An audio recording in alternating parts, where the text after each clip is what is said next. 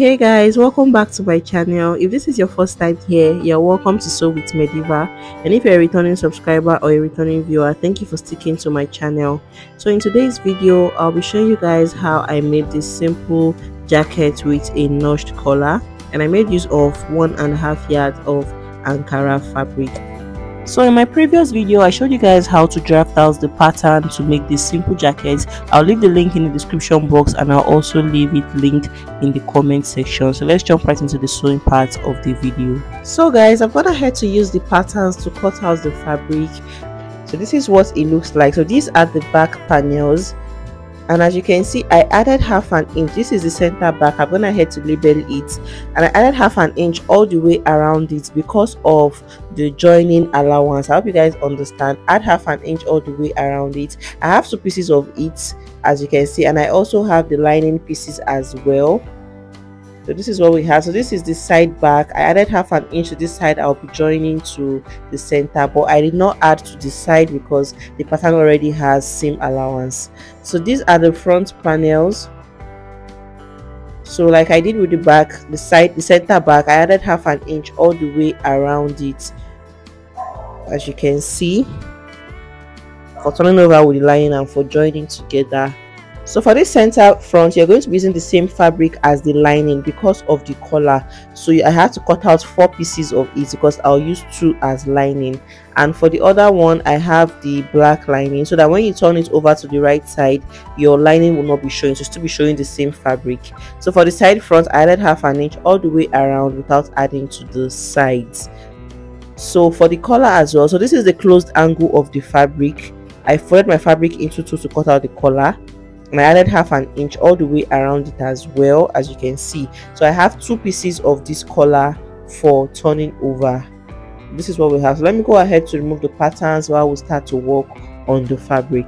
So we're going to start with the back panels, and I'm going to just remove the patterns from the fabric this way and separate the lining from it. So now we're going to join all these pieces together. So when you open it up, you're going to have something that looks like this. Let me just arrange this for you guys to see. So you'll have 2 pieces of the center back, which we are going to be closing up, and then the sides. So to start joining, I'm going to start with the center back. So remember, we already added half an inch for the joining allowance. So I'm going to place them right sides facing each other this way, and then go ahead to close it up all the way down. So when I'm done with that, I will join the sides to the center back. I will place it on it again this way. You can use your pins to hold it down before you join it, and stitch it all the way up. And then I'll do the same thing for the other side.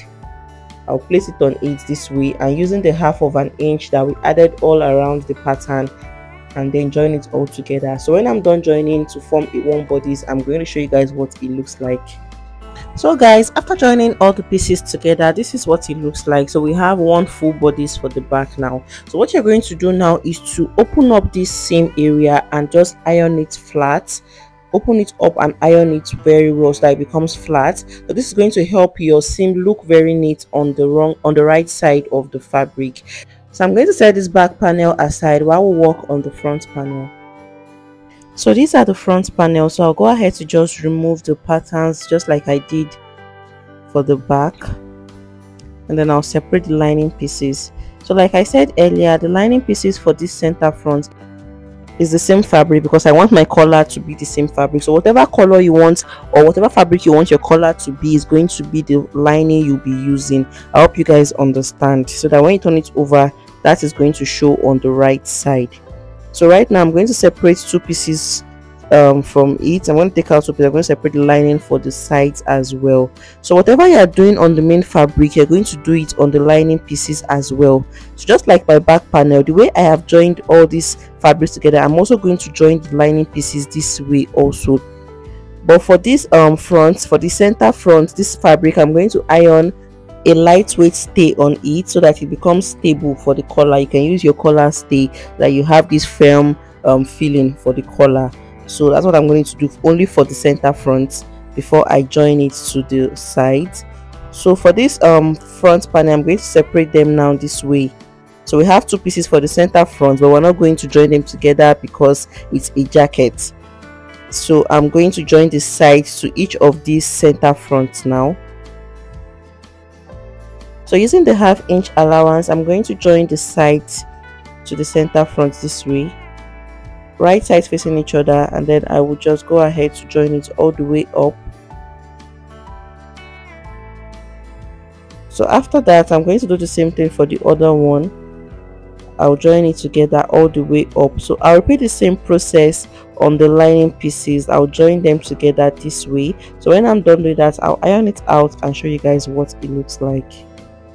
So guys, after joining the front panels together, this is what it looks like. So I have also ironed it out. So this is what we have. And I've also joined the lining pieces just like I explained earlier, and I ironed the stay on the wrong side of the center front. So this is what we have. I have also ironed this out. So this is what the lining of the back panel looks like after joining it, and this is the main bodies of the back panel. So I opened up the seam and just ironed it out so that it appears really neat on the right side, as you can see. So the next thing to do is to join the front and the back panels together. So I'm going to place them right sides facing each other this way. Go ahead to arrange it, and then starting from the shoulder area, I'm going to join it together using 1/2 inch. So when I'm done with that side, I'll place the other one as well and join the shoulder areas again. So after doing that, I'll arrange the sides, and using my 1.5 inches seam allowance, I will close up the sides. I'll do the same thing for the other side and show you guys. So after joining the front and the back panels together, this is what it looks like. So the jacket is taking shape already. So this is what we have. So I'm still going to iron this out, but before I do that, I'm going to notch the inner seam around this waist area so that it relaxes very well.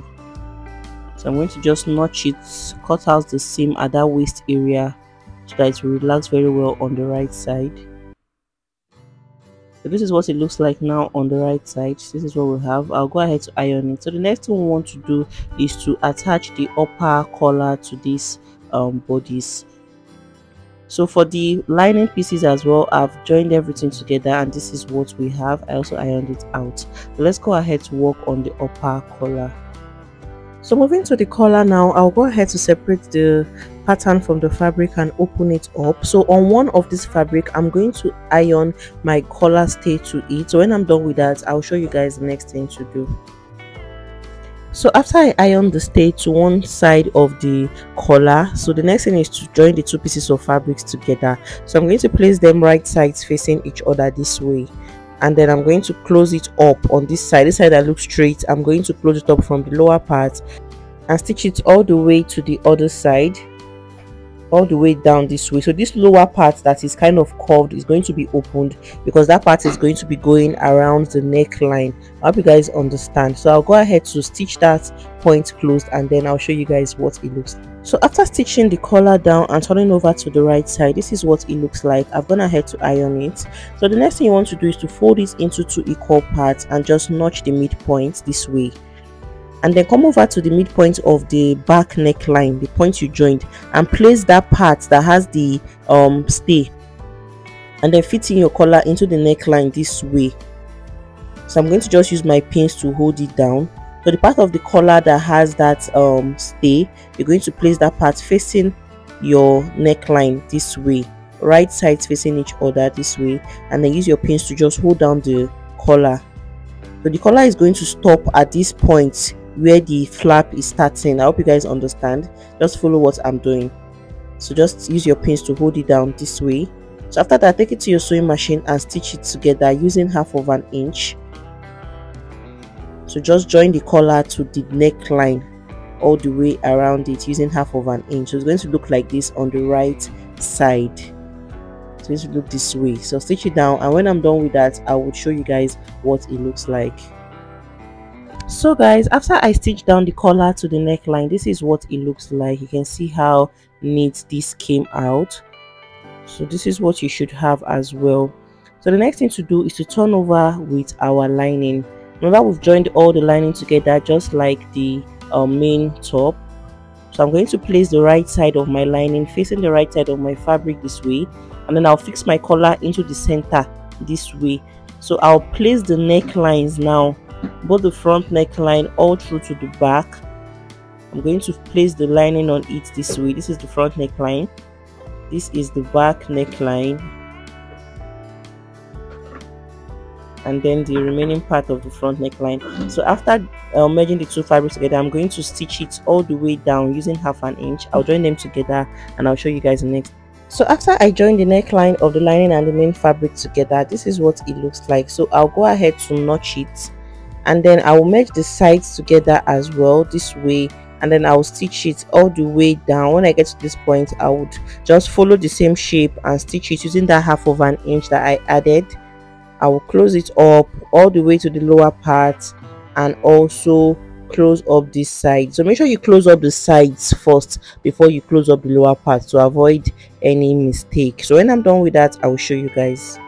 So after closing up the sides all the way around, close up the two sides, and I closed up the lower part as well. This is what we have. Before I turn it over to the right side, I'm going to form small notches all the way. I'm going to just cut the seam allowance this way, so make sure it doesn't get to the thread. Just cut the seam allowance this way.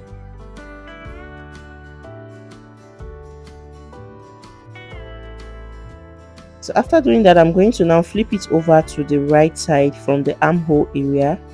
Remember, the armhole is still opened. Flip it over to the right side this way. So after doing that, I'm going to iron make sure you bring out all the edges very well, and then go ahead to iron it out very well.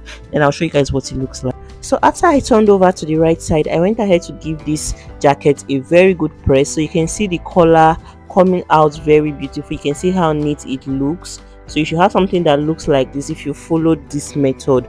And I also folded in the armhole area. I folded in twice and stitched it down. This is what it looks like as well. I've also ironed it out. So the last and final thing to do is to insert the buttons. So my button is going to start directly at this point where the flap ends.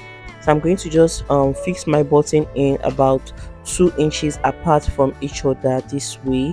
I'm still going to fix small buttons all the way down to where that triangle is starting from, and then I'll make the appropriate buttonholes on the other side. So this is what we end this video for today. I hope you found it useful and I hope you learned something new. Don't forget to give it a thumbs up, leave a comment and subscribe to my channel. I'll see you guys in my next video.